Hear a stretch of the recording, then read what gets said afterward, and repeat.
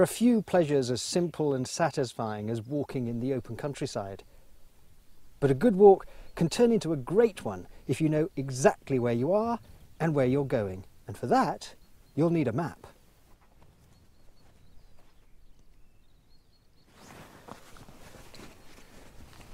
Modern navigation tools like online mapping, GPS, even applications on your phone make the job of finding your way easier, but nothing replaces a paper map. Only by spreading a sheet out and looking at the way the different features on the land relate to each other can you get a clear idea of the landscape. Paper maps give you an eagle's eye view of the landscape. I just love them. But which is the right type of map for your chosen activity?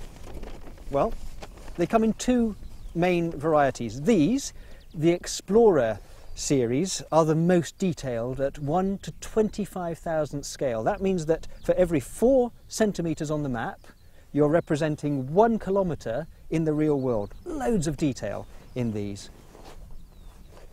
Then the other range, the Land Ranger series, are at 1 to 50,000 scale. That means that for every 2 centimetres on the map, you get 1 kilometre in the real world. So you cover much more of the landscape on a single page in the Land Ranger series, but with less detail. They both have their uses.